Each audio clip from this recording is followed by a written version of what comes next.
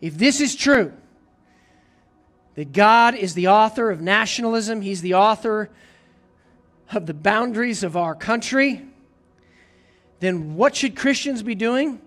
This is going to shock you too, but I'm going there right now. If the Word is supposed to rule over the nations, and who is the Word?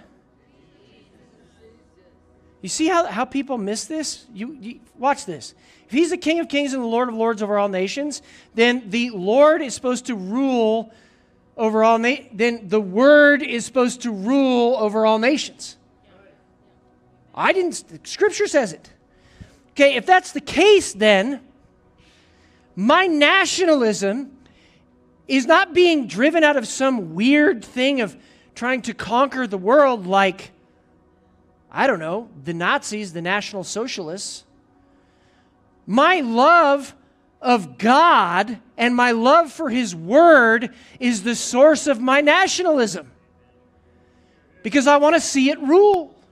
The most important thing we will ever do is proclaim the kingdom of Jesus Christ throughout all the world. Amen? Amen? The second most important thing is to make sure we can do the first most important thing. And that's the purpose of government.